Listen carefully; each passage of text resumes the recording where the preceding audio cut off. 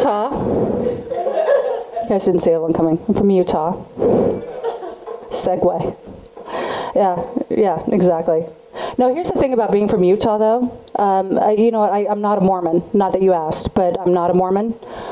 Mormons terrify me. I am terrified of the Mormons. I used to babysit families that had 15 kids, and, you know, every 3 months, boom, there was another one. I was so glad when I got to Los Angeles and saw the Mexicans.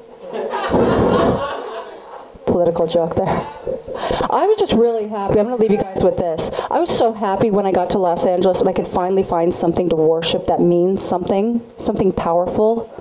Celebrities. I love celebrities. I was talking about Angelina Jolie. I worship that bitch. I love Angelina Jolie.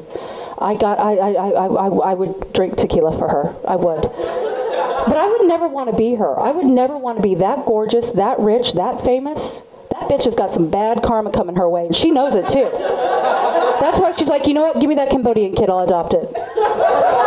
You know what? Give me the African kid. Come on, come to mama. Oh, what, now I get a big Brad Pitt? How about I just join the UN?